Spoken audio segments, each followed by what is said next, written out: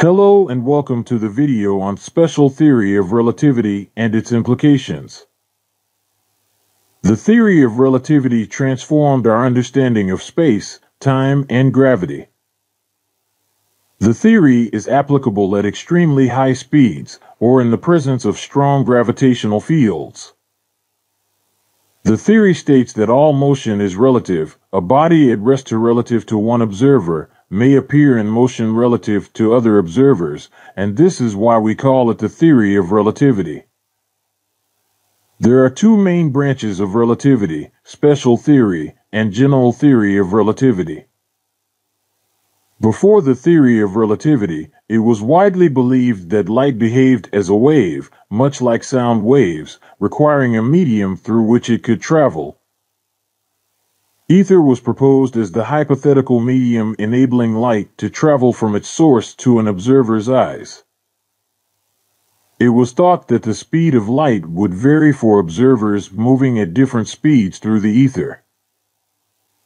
However, the Michelson-Morley experiment in 1887 demonstrated that the speed of light remains constant for all observers, regardless of their motion. This result led Einstein to conclude that the speed of light is absolute constant in a vacuum, regardless of the motion of the source or observer. The special theory of relativity is based on two postulates. The laws of physics are same in all inertial frames of reference. In other words, if you drop a ball on a moving platform, it will fall to the floor at the same rate, regardless of whether the platform is in motion or stationary.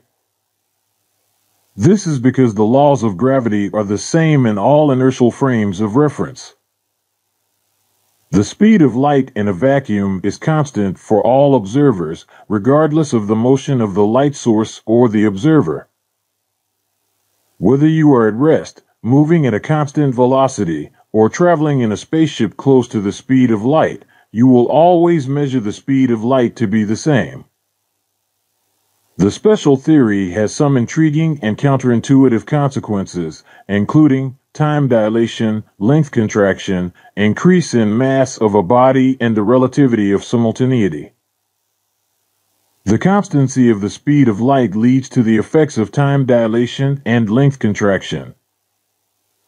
Time dilation is the phenomenon that time passes more slowly for objects in motion than for objects at rest. This effect is related to the speed of the clock. The faster an object is moving relative to a stationary observer, the slower its clock appears to tick. Similarly, length contraction is the phenomenon in which an object in motion appears shorter to a stationary observer. The extent of length contraction also depends on the speed of the moving object.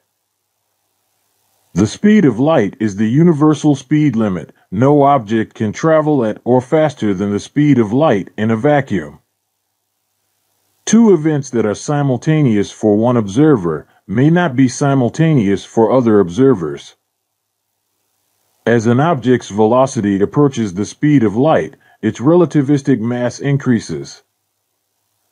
It becomes increasingly difficult to accelerate an object as it gets closer to the speed of light, requiring more and more energy. Mass and energy are equivalent and can be converted into each other. This is known as the mass-energy equivalence principle. Hope this video was helpful in understanding the basics of special theory of relativity. Thank you for watching.